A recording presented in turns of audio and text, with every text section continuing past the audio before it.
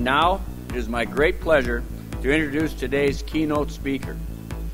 Louie Psihoyos is a native of Dubuque, and I'm honored to introduce him within the larger context of the work we do every day. Louie is widely regarded as one of the world's most prominent still photographers. He has circled the globe dozens of times for National Geographic and has shot hundreds of covers for other magazines, including Fortune Magazine, Smithsonian, Discover, GEO, Time, Newsweek, the New York Times Magazine, New York Magazine, and Sports Illustrated. Louie's first documentary film, The Cove, has won more than 100 awards globally from festivals and critics. Became the first documentary in history to sweep all the film guilds and won the Oscar for Best Documentary Feature in 2009. Absolutely.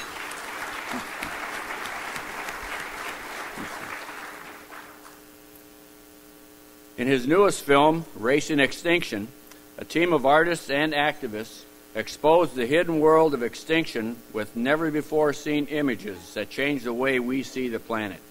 Please join me in welcoming Mr. Louie Psihoyos.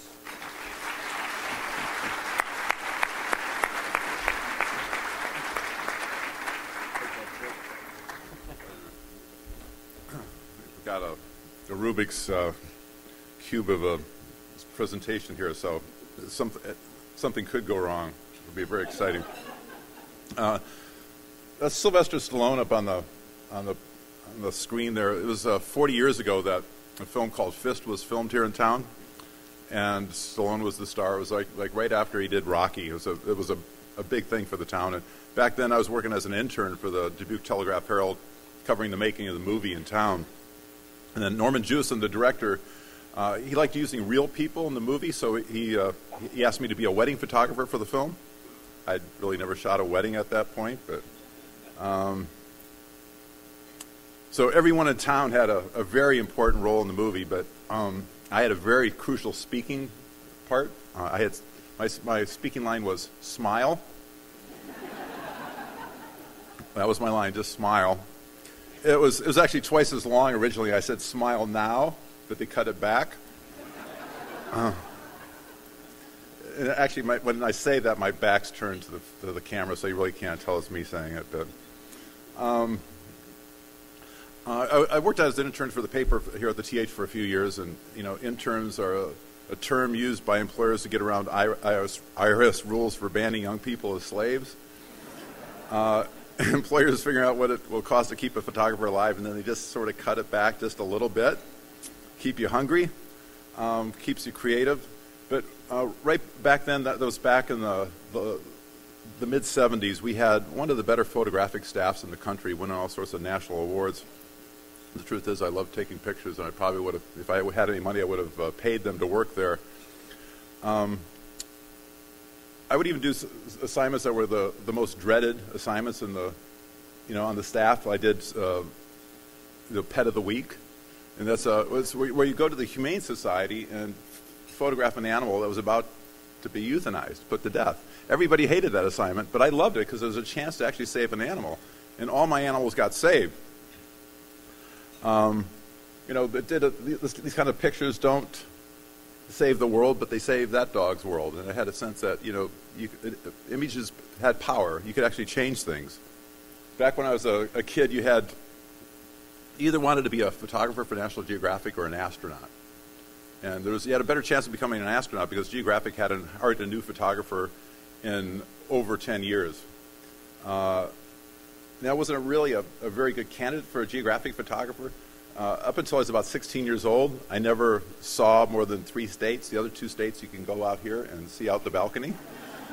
But back then, Geographic was doing stories like on gold, silver, platinum, diamonds. What kind of stories did I want to do? Garbage. My career literally got started in the dumps of Geographic. Back in 1980, there was only one mandatory recycling program in the entire country. And I thought the original title for that story I proposed was called Urban Ore. But other places in the world, like the Philippines, this dump in the Philippines, the soldiers were guarding the garbage from this dump because it was so valuable. If you stole trash from there, you could get shot. So in 1981, I proposed a story for National Geographic. I was working there as an intern, and I got my dream job. This was a picture of an artist that uses found objects to make art. It's garbage. Back then, Geographic had one of the biggest circulations of any magazine in the world. I think Reader's Digest was higher, but this was like the real notable one. The one that you wanted to work for as a photographer was Geographic. 11 million people got the magazine every issue. So every month, 11 million people got it, but there was a pass-around rate of 4. So you see, it was estimated that 4 people saw it for every magazine that was out there. So doctors' offices, and, family has 1 copy, but there's 4 people in the family. So 44 million people saw that magazine every month, about 20% of the country. And shortly after that, recycling began to take off. It was a numbers game. This is a composting plant in Holland. They don't have the space for landfills in Europe like we do here, so they make it a resource. They make it that urban ore. And I did a lot of work with paleontologists and archaeologists when I worked at Geographic. And the most exciting thing they can find is a garbage dump. And you think, what's going to be left of our culture? Our buildings are made to last a couple decades. After 30, 40 years, we're ready to retool them. But so I did this picture in Egypt. Obviously, it was to thinking about what's going to be left of our civilization, but our garbage. One of the great things about working for Geographic was getting to meet some of the people that were changing the world.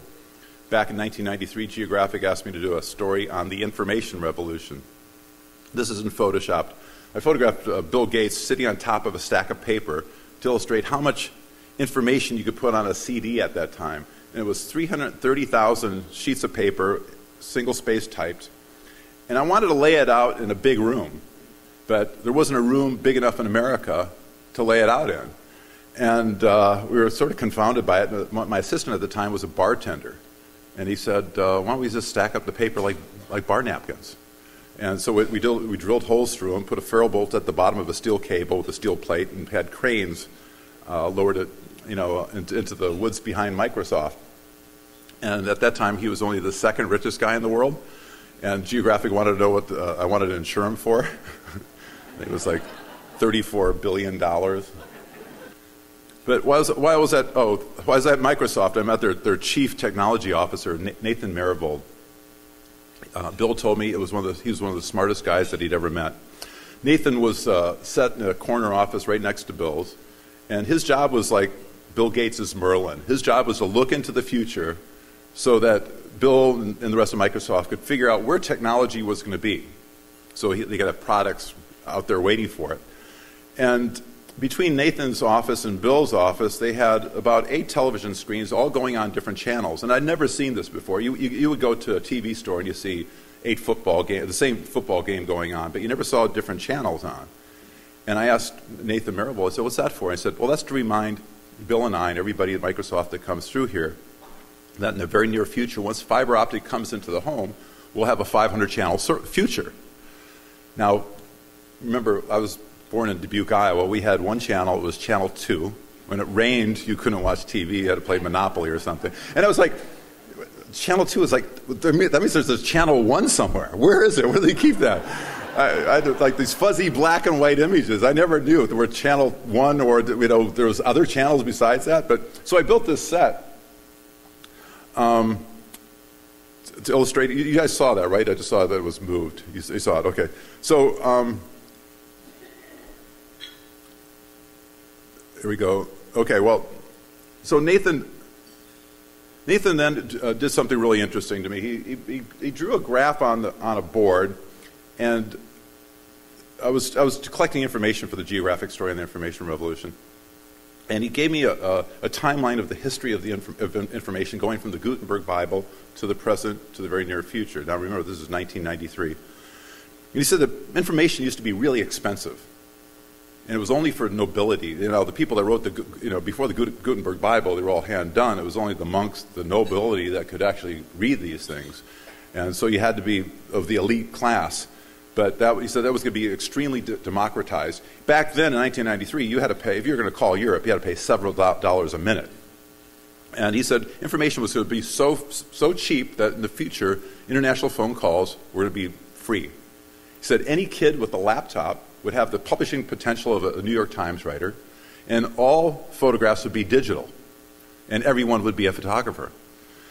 And as he laid out this grand utopian vision of the future, I realized he was describing how my job, I could go extinct. And the old journalists at the time, they'd reply, they'd say, well, just because you have a laptop doesn't make you a Hemingway. And just because you have a camera doesn't make you a Ansel Adams. And they were right. But so was Nathan.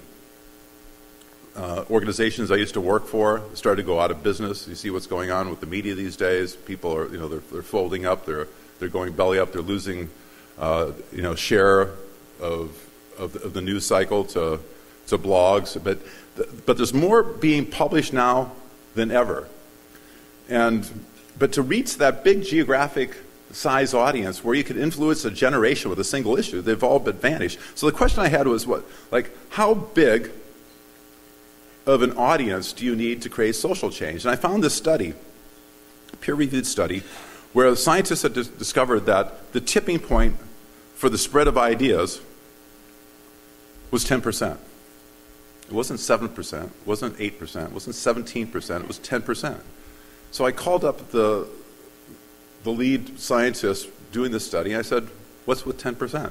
Why not, some other random number about that? He said, well, he sent me this. And I said, can you put it into layman's terms? And he said, yeah. He said, it's like when you're trying to create steam. You can heat up water all you want, but if you don't reach a boiling point, you'll never be able to create steam. It's the same thing with the spread of ideas. 10% of the population has to be 100% committed to an idea, and that becomes the boiling point for the spread of ideas. It works with the suffragette movement. It works with the civil rights movement. It worked with the Arab Spring in Tunisia. So 10% of the committed population is the boiling point for the spread of ideas. It explains why that story I did on garbage wasn't the single reason recycling began to take off. Activists, politicians, media, all helped to churn up the heat to the boiling point. And the reason the sheepdog got saved wasn't just because it was a cute little picture. 75% of the people in that town got that newspaper. Of course it would get saved. It was just a numbers game. It's just about turning up the heat. And these tipping points, we forget, can happen really quickly. Now, this is a scene from the top of a building in New York City for an Easter parade, 1905. This is a sea of horses. There's one electric car there. Now, about 8 years later, same street, Easter parade. It's Find the Horse. It's right there. 10 years time. That's what we were using 10 years ago. We were hitting the number 6 key, the C key 6 times to get a capital C. It's only been 10 years since the iPhone came out. I photographed Steve Jobs when he was just beginning to make films at a little animation studio called Pixar. It was during the first Toy Story. Some people have that Midas touch that seem to create tipping points with everything that they do. Visionaries that create businesses that go viral all the time. Back when I was doing the information revolution story for Geographic, Steve Jobs wasn't really on our radar. The Steve Jobs of my generation growing up at that time was actually this guy, Jim Clark. He couldn't be photographed. He couldn't be bothered for National Geographic when I was doing that story. But I really wanted to meet him. He was a serial entrepreneur. When he was a graduate student, he helped put a man on the moon. When JFK called to put American on the moon by the end of the decade, Jim was working as a graduate student on the night shift at Saturn, up at Boeing, and working on the Saturn engines, and he saw that wasn't going to happen. He sped up. Remember the college kid? He sped up the computers by 20-fold to make that happen. When he taught at Stanford, he designed the first 3D graphics engine. and created a company called Silicon Graphics that made movies like Jurassic Park and Toy Story possible. The day he quit Silicon Graphics, he started a company called Netscape. It's the first commercial internet browser, the first way that people of my age got onto the internet. The third billion-dollar company that he created was called WebMD, and that's when I met him. I was photographing for the cover of Fortune magazine.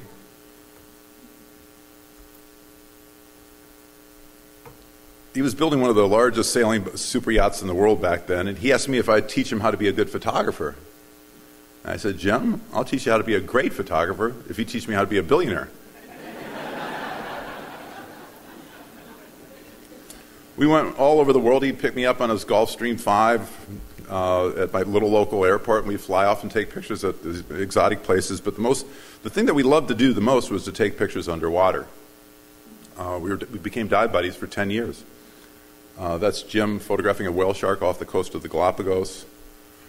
The most beautiful thing I've ever done is put my head underwater and see this alien universe. You know, Elon Musk wants to go to Mars, but we know that there's no life on Mars, but there's plenty of life right here.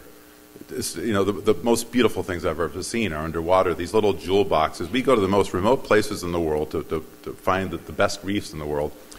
And Jim would take me to these places that he'd been before, a couple of years before. I'd say, you got to go to Papua New Guinea. We fly in his plane, we get in the big boats, we drop in on it, and more often than not, well, here, I just want to show you this camera he built.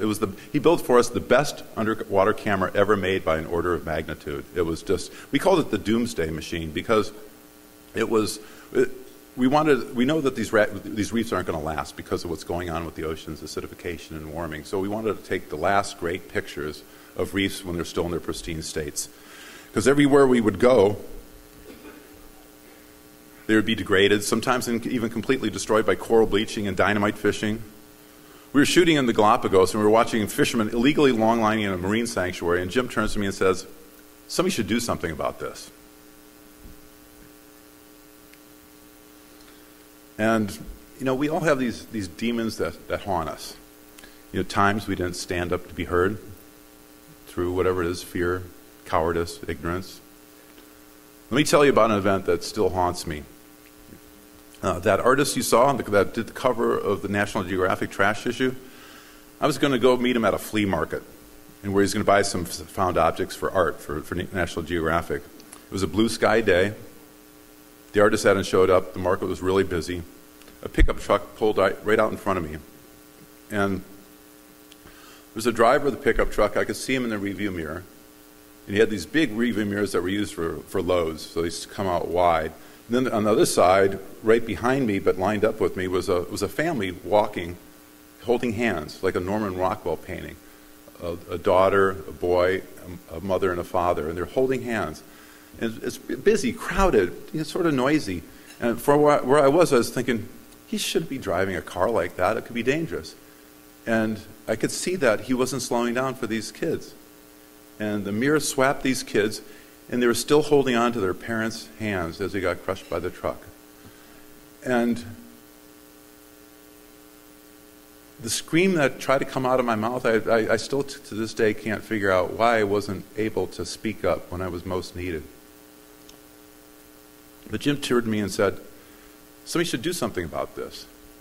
And I realized it was my turn to speak up. I said, Jim, well, how about you and I trying to save the oceans? He said, well, what do you mean? I said, we'll use your money in my eye and we'll make films.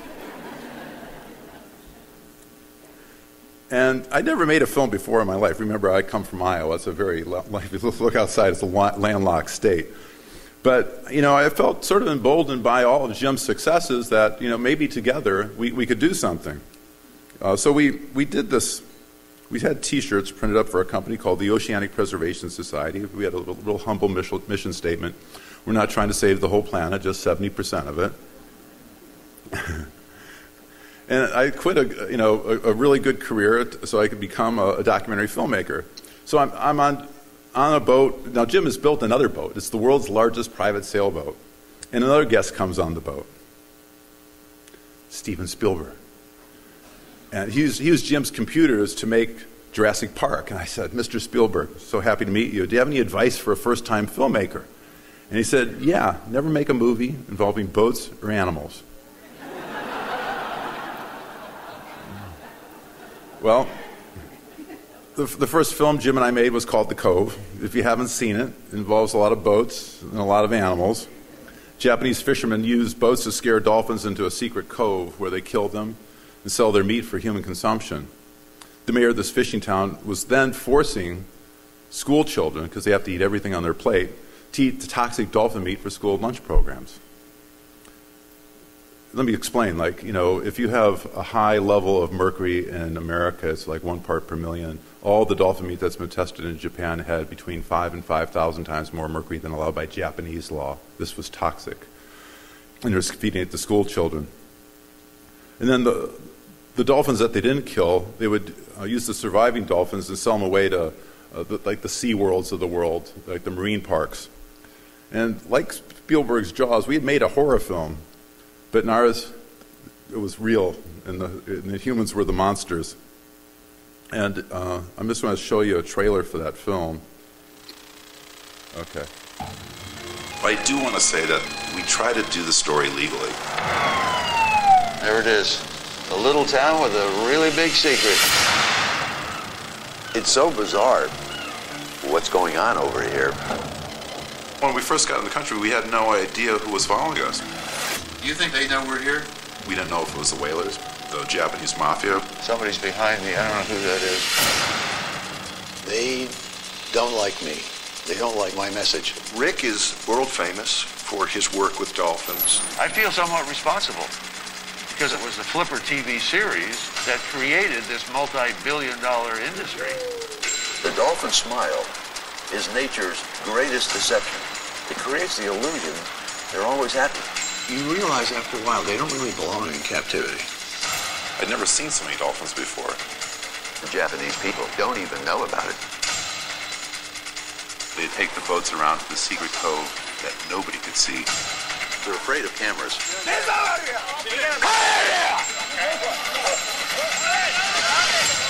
They said if the world finds out what goes on here, we'll be shut down. They were hiding something. We need to get in there and film exactly what happens. We need to know the truth. We needed people with a special set of skills to implement this mission. They're behind me. Let's go, let's go. Good luck. Underwater camera is set. They're not being told that the free lunch meat that their children are getting are contaminated. Let it not be said that you didn't know about it. You know about it. If we can't fix that, there's no hope. Okay, there's a flashlight. The guards are moving. Guards are moving. Get out of there. Get out of there now.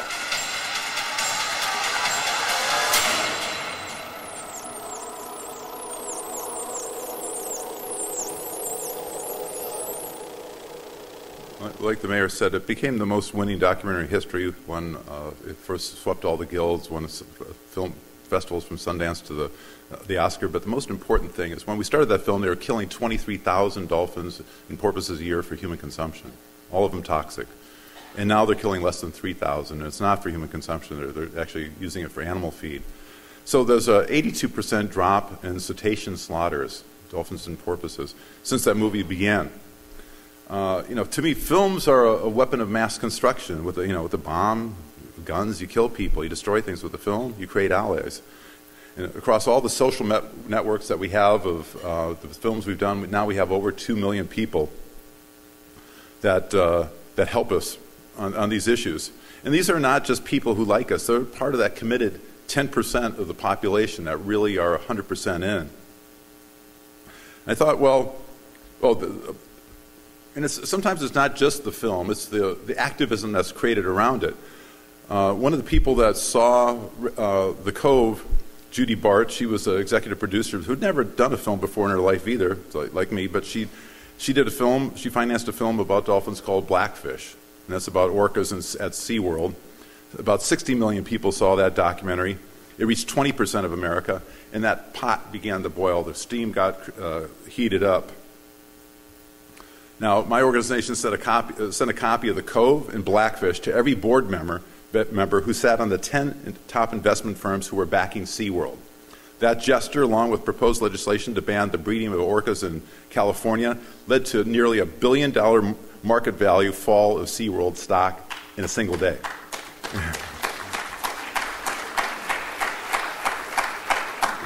With the dolphin captivity issue, we reached that tipping point, and it's going that direction. The National Aquarium in Baltimore is just, they don't use dolphins anymore. They're releasing them into a marine sanctuary. That's happening all over the world. So we started this movement. But I thought, well, how could we scale up that kind of success, scale it up to help solve maybe one of the biggest environmental problems in the world? When I was working at National Geographic, I did 4 stories about extinction. And there have been 5 major extinctions in the history of the planet. I wrote a book about it. It's called Hunting Dinosaurs. But we're going through one right now that's actually caused by us. This new epoch is called the Anthropocene, which means the age of man. Some scientists say that by the end of the century, we could be losing half the species on the planet. My friends in paleontology say that when we look back at history, World War II will be a footnote in comparison to the damage that we're doing to the environment right now. The primary drivers of extinction are habitat destruction and pollution. Prior to each of these mass extinctions, we've always lost the oceans due to acidification. All 5 mass extinctions going back, back to the Devonian, the Permian. Every time, right before we have a mass extinction event, we lose the oceans to acidification. And that's going on right now. But this time is caused by humans. And one reason may be for it is because we're all breathing pretty heavily right now. We're thinking there's oxygen in this room. We're thinking, most of us probably think we're getting it from outside by the plants out there. Some of it is, about 1/3 of it is, but 2/3 of it comes from the oceans. 2 out of every 3 breaths you take, you owe to the oceans. Plankton, oceanic plankton, is the reason that we're here. Once there was enough oxygen in the atmosphere over billions of years, that created life forms to be able to go on to land. But now we're losing plankton at the rate of about 1% a year. Now, plankton is not just the base of the food chain. It's responsible, like I said, for 2 out of every 3 breaths we take. And we're starting to acidify the oceans. About those coral reefs that you saw, one reason that they're disappearing is because we're heating up the oceans and we're acidifying them, and they're starting to go. In the last 2 years, we lost about 49% of the Great Barrier Reef just in 2 years. People were predicting we'd start losing half the coral reefs by mid-century. That's being sped up quite a bit. Probably by the time your kids have kids, you'll see remnants of it, but you won't see it like the pictures that we've seen. It won't see it like our generation saw it. And the other thing is that there's 1 billion people that rely on coral reefs for food and sustenance. A lot of the people in this room are probably aware that the raising of meat for human consumption creates more greenhouse gases than all the emissions from the entire transportation sector. Sam Simon, the creator of The Simpsons, told me, he said, a vegan driving a Hummer uses less energy than a meat eater on a bicycle. The raising of meat is responsible for much of the world's habitat destruction. 3/4 of all the agricultural land that we use in the world is used to grow animals for feed that we're going to give them before we eat them. Very inefficient use of energy, water, food. It's an inefficient use of land and water, and it's a major source of pollution and antibiotic use. So the consumption of meat is one of the largest causes of chronic diseases. I'm doing a film right now with James Cameron. He's the executive producer, I'm the director. And we're exploring that the healthiest people in the world are vegan athletes. Like the world's strongest guy is a vegan. 2 of the top 10 boxers right now are vegan. Conor McGregor, probably arguably the best UFC fighter that there ever has been, got his ass beat by Nate Diaz, a vegan. Most accomplished ultra runner, both male and female, are vegans. Scott Jurek just ran the Appalachian Trail. He's in our next movie. Ran 2,200 miles, 46 days, 2 marathons a day, and ran the Appalachian Trail. It takes usually people 5 to 6 months to do it on a vegan diet. It's a good reason for it too. You have inflammatory molecules that happen when you eat meat, constricts your blood vessels, and it has the opposite effect when you have a vegetarian diet. It has antioxidants, so it actually enlarges your arteries.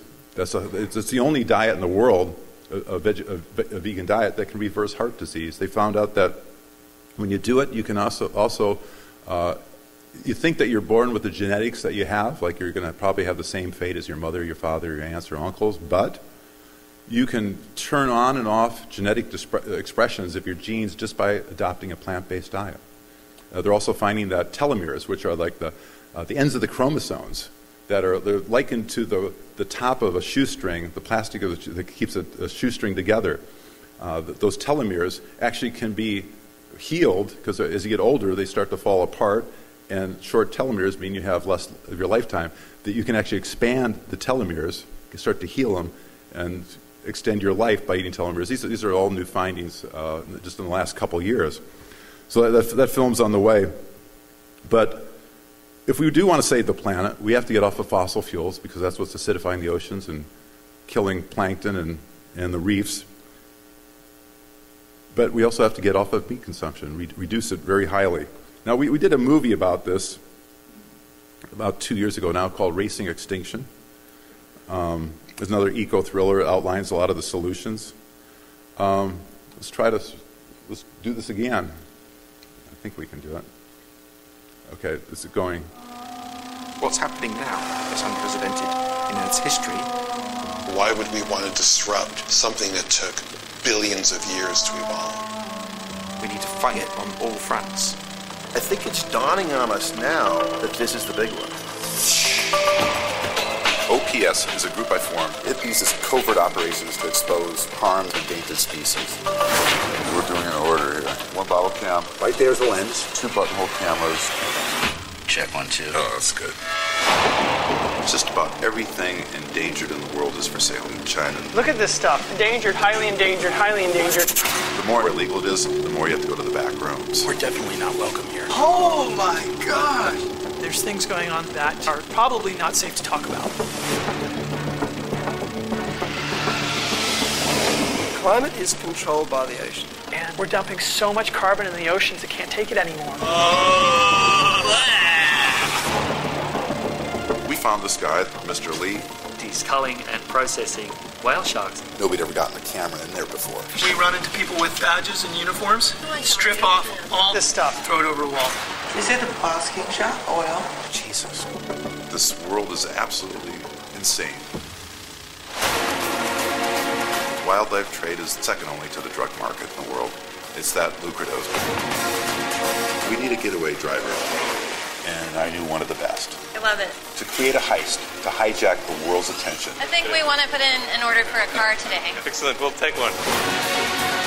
Blow the lid off this place, right? There's been 5 major extinctions in the history of the planet. This may be the 6th. When you're talking about losing all of nature, it's not a spectator sport anymore. Everybody has to become active somehow. The idea is to inspire people. Imagery is very powerful. If you can reach people, you can change them. We can make this happen. We need people to understand it's worth doing. People that have been in the business that don't even bother. But better to light one candle than curse the darkness. There's so many people who sit back and say we're screwed. But you know what? That one candle, maybe someone else with a candle will find you. And I think that's where movements are started.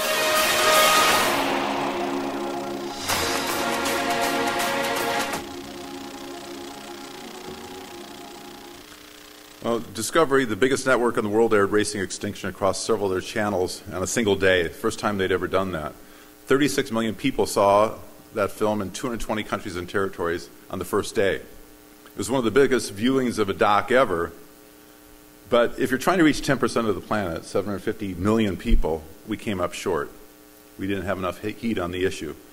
So we needed to think outside the box. We needed a bigger, more audacious plan. I wanted to project images of endangered species on big, iconic buildings, like the United Nations headquarters and the Empire State Building, to make the biggest, brightest billboards in the world. People said I was crazy, and they gave me a lot of reasons to prove to me it was crazy. They said I had no advertising budget. You can't do a big event like that and not advertise. They said in the summer in New York, everybody would be on vacation. They'd be in the Hamptons or in Europe. The press wouldn't turn out because it was a weekend, and the press couldn't afford to have their workers overtime on a Saturday night. And even if we could do the event, it would be a non-event, and nobody would see it. Let me show you a clip from that.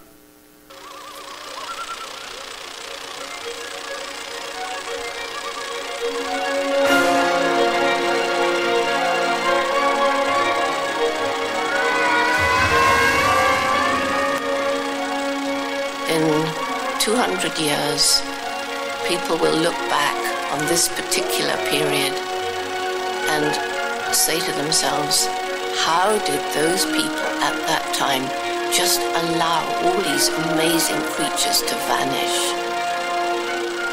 But it would be very little use in me or anybody else exerting all this energy to save the wild places if people are not being educated into being better stewards than we've been. Well, we stopped New York City in its tracks. Fifth Avenue looked like the Easter Parade. And every one of those people, like Nathan said, had a phone with a camera on it. Each one of them had a social network.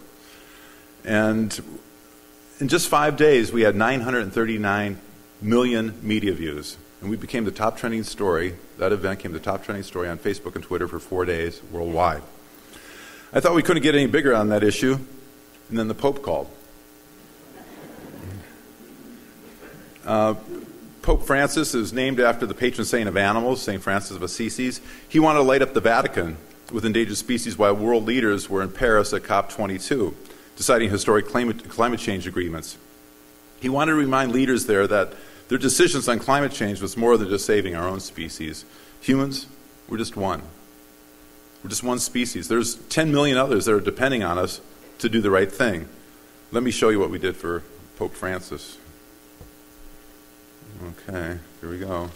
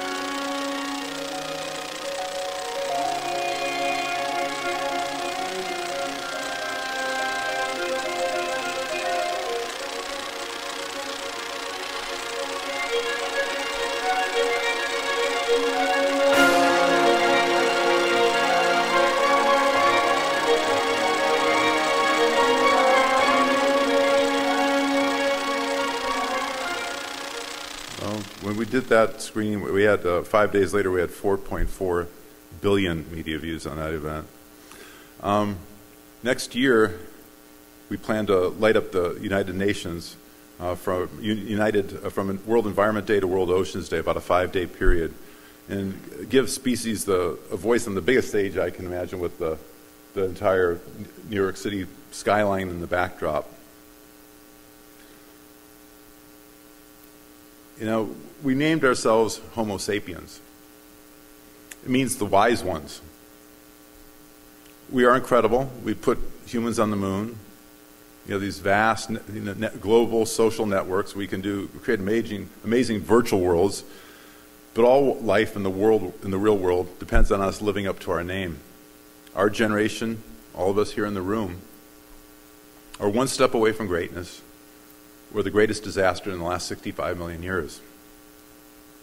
I believe we can speed up humanity's evolution by reaching people in dramatic and conventional ways and reach a tipping point. So one day, the use of fossil fuels and the eating of animals will go the same way as eating horses, or using horses for transportation.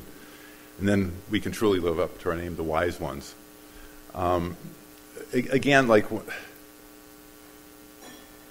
I had, going back to this idea that, these tipping points are created. When I was working in Boulder, Colorado, I had I had a house with where I had my business in the back and my home in the front. I had 120 solar panels, and I got 140% of my energy from the roof. And we lived in Colorado, the Sunshine State. We had more sun than the Sunshine State, and I used to dread going to the mailbox and seeing that that electric bill, but the electric bill became an electric check because I generated 140% of our energy off the roof, and now I had one of the 2 electric cars in the city, and it was powered off the sun. Like I said, the license plate on it said VUS. It stood for Vehicle Using Sun, the opposite of an SUV. But so I mean, I think all the solutions that we're looking at, we have to frame them differently. That they're all, they're all opportunities.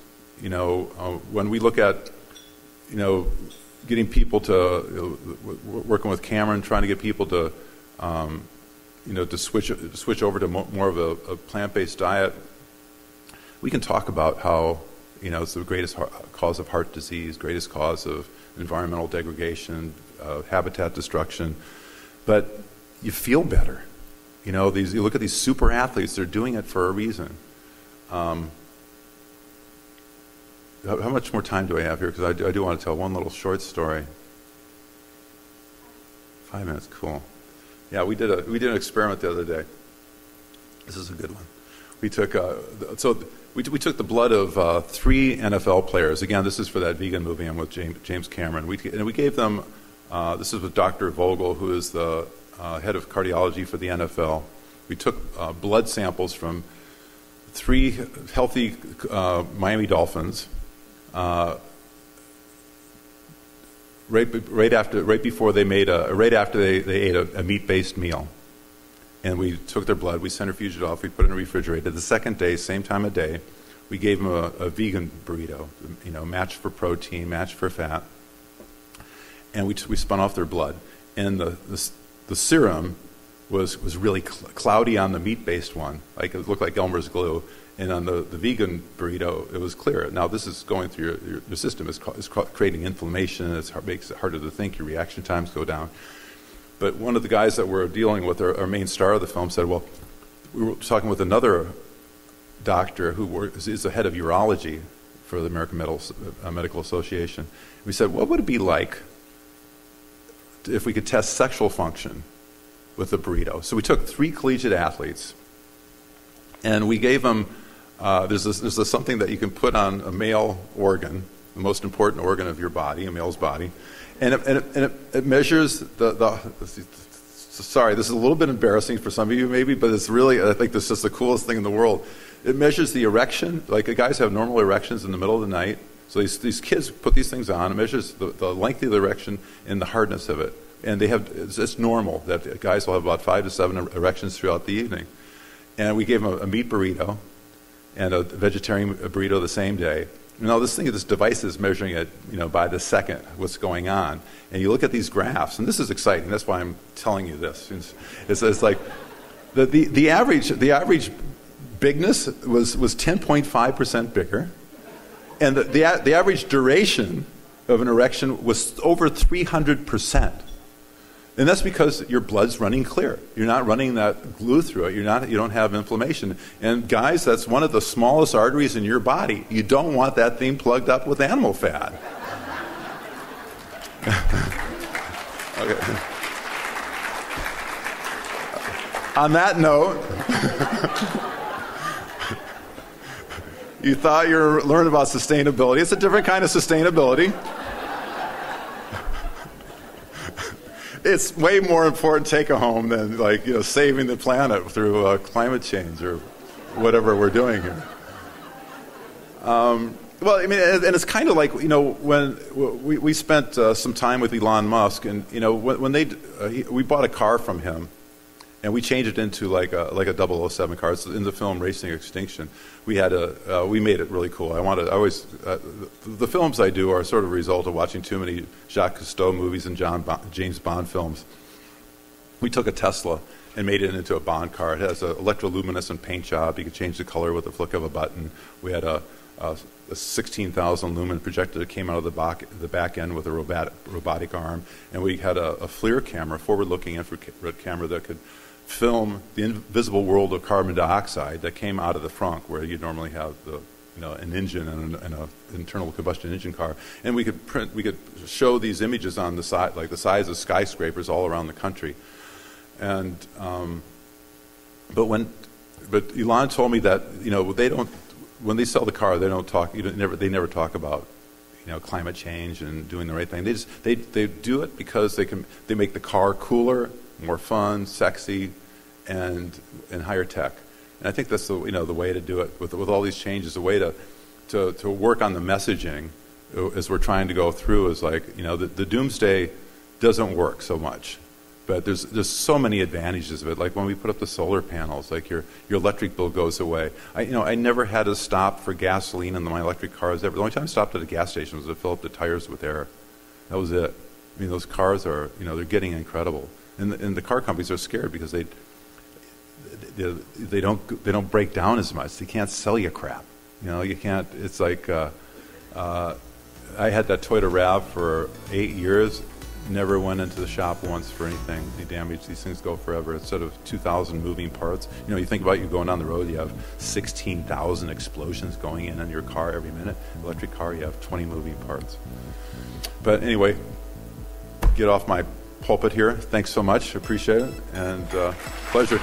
And thank you, the tech people, for making this go. Yeah.